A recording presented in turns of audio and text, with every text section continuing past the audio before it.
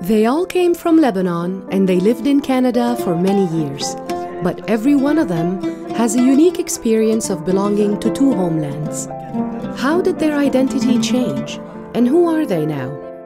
The documentary One Heart, Two Homes explores how multicultural identity shapes the lives of 5 Canadian personalities of Lebanese origin. Patron of the Arts Salah Bachir, President of Cineplex Media, Senator Pierre DeBanne, a politician with more than 44 years dedicated to public service, Mohammed Fakih, CEO of Paramount Fine Foods, Abou Saab, a Radio Canada international journalist, and writer and rapper Omar Moualem.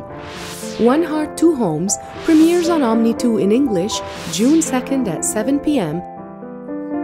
and in Arabic June 9th at 7 p.m. One Heart, Two Homes is produced and directed by Gabby Andreos.